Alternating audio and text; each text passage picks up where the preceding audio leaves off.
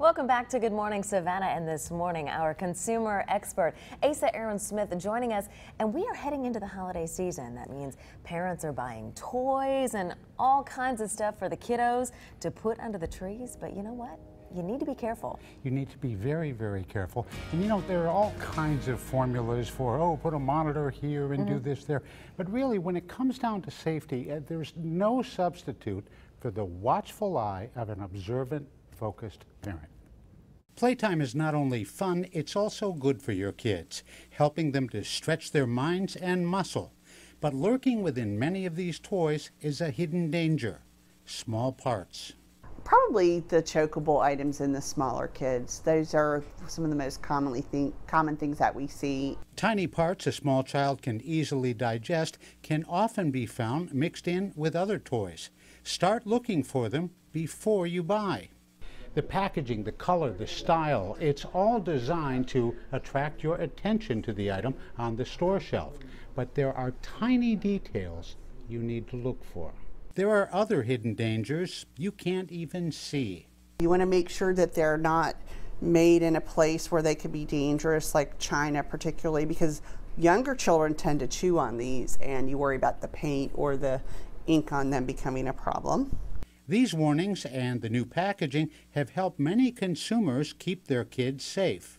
Whatever they are, whatever that was going to be used for, you think about how you're going to apply it to the child that's going to be using the present. But there are some items that straddle the fence between toy and potential terror. How many of us have bought rubber cement for a school project, not knowing it has the explosive power of a can of gas? Well, you may be thinking, how do I check for a recall before I buy? And actually, it's easy. Bring your phone when you shop. Mark your browser for recalls at the Consumer Product Safety Commission, which is cpsc.gov, or the American Academy of Pediatrics at aap.org, and run a recall check right on your phone as you're standing there at the shelf. Also, when it comes to choking hazards, you can buy a regulation choke tube, and they're 1/8 and all these different measurements, or you can dig out a roll of toilet paper from the trash.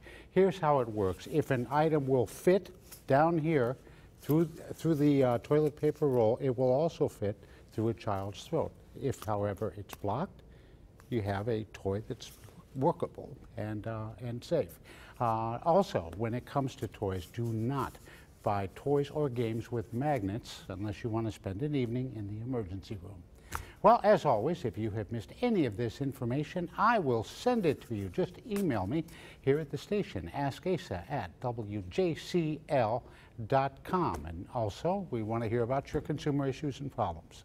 Seriously, some of those things are really scary, though. Yes. I mean, the pyrotechnics at the end of that story, and not what I expected in an art project. Someone explained to me once that even a tiny little bit of rubber cement can be like an exploding gas can. It's crazy. Yeah. It's crazy. Yeah. Okay, now folks, don't forget, we will have all of this posted on our website, wjcl.com, so you can stay safe as you shop for toys this holiday season. Thanks, Asa.